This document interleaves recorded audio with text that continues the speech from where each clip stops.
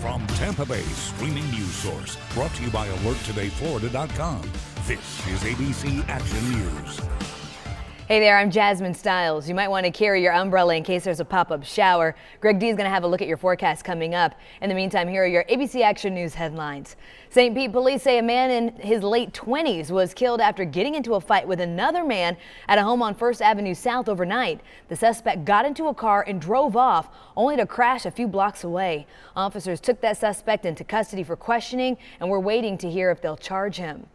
Hillsborough County deputies are trying to determine how skeletal remains ended up at the Bullfrog Mobile Home Park in Gibsonton. Neighbors say a maintenance worker found those remains in a bag, but deputies have not confirmed that fact. Residents say they're worried about their kids' safety now. Now I gotta keep my kids from finding out about this and worrying if this is going to cause them any problems, being it's so close.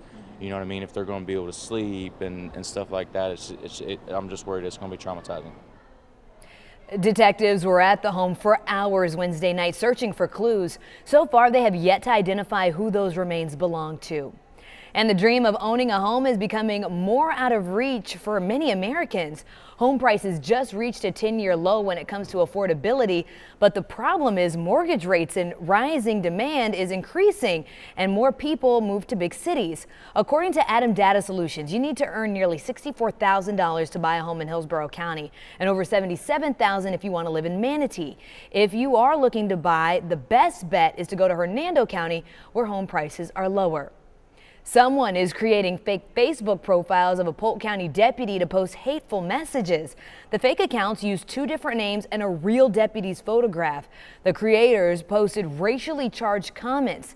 Dozens of people contacted the agency, concerned they would hire a racist.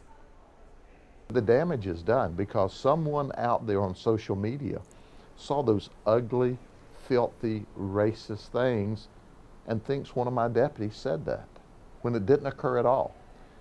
Am I outraged? Oh yeah. Sheriff Judd says whoever created those accounts is skirting a very fine legal line.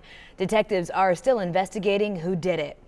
Now's the time to get your flu shot, and today you can get vaccinated for free. Florida Hospital Citrus Park CentraCare on Gun Highway is offering free flu shots from 2:30 to 5:30 this afternoon. If you can't make it today, no worries. The Carrollwood CentraCare will have free flu shots on Monday. Now let's go to Greg with your forecast. And Jasmine, as we go into the afternoon, temperature is still climbing up to 90, but the humidity will remain a notch lower than it's been, and there will be a couple of showers and storms. That coverage will not be evenly spread throughout the area. North of I-4, only about a 10 to 20% chance of rain. Tampa, 30 to 40%, and once you get south of I-4, the rain chances go up to 60% toward Arcadia, Wauchula, and Highlands County. You can track those storms as you head outside by downloading the Storm Shield app. Jasmine?